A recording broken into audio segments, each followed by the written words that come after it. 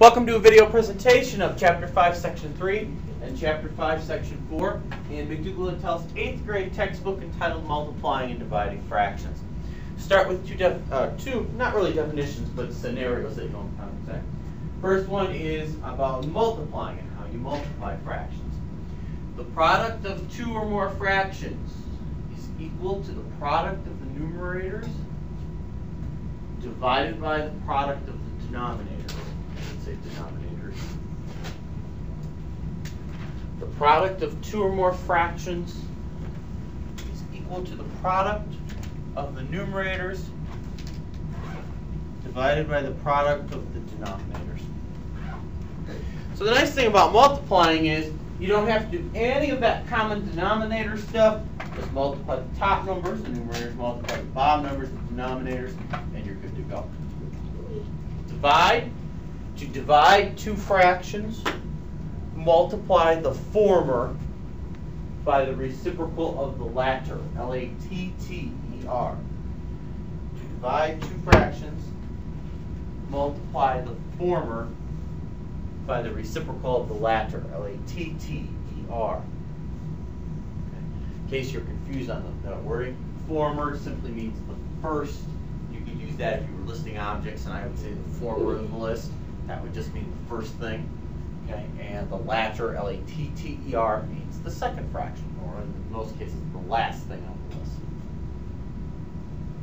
To divide two fractions, multiply the former by the reciprocal of the latter.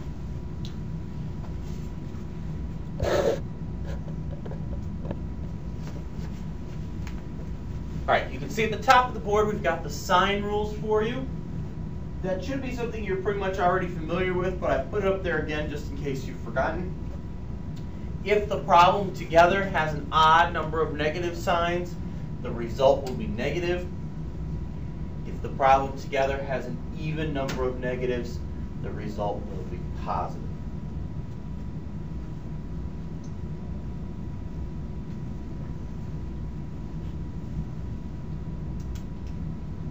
All right, so let's go into the examples here. You can see the first four are multiplying, the last three are dividing. Example 1, we've got -2/5 times -2/3. Now, remember, multiplication problem, you can just go straight into multiplying. There's nothing fancy we have to do. So I can do 2 times 2, which is 4.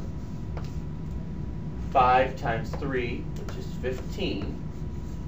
And as you can see, we have two negative signs in the problem. Well, that's an even number, and if there's an even number of negatives, the result is positive.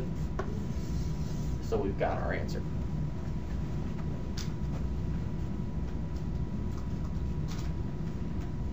All right, -3/10 times 5/6. Now, you've got an option here. This one is something when you multiply, you can reduce. So you could multiply first, or you could multiply second after you've got the answer. I'm going to reduce after you got the answer.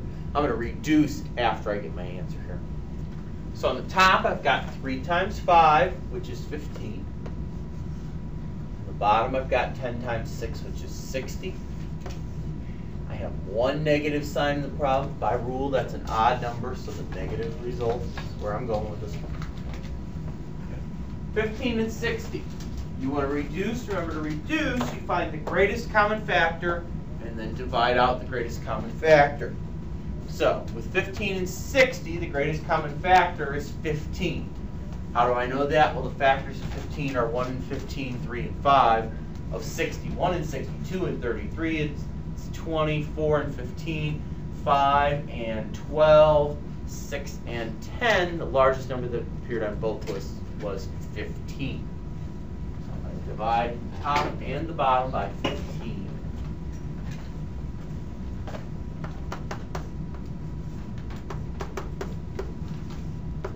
And that will give me -1/4.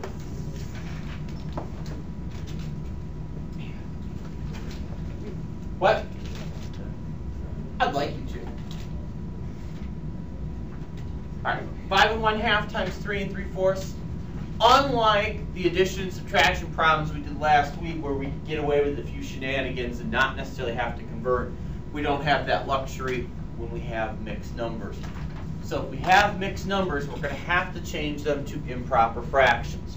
Remember, to do that, you take the denominator times the whole number part and add the numerator, and it stays over the denominator. So 2 times 5 is 10, plus 1 is 11, stays over 2. 4 times 3 is 12, plus 3 is 15, stays over 4, times sign between them. Now we can go straight into multiplying. 11 times 15 is 165, 2 times 4 is 8, and that is irreducible, so you could leave it 165.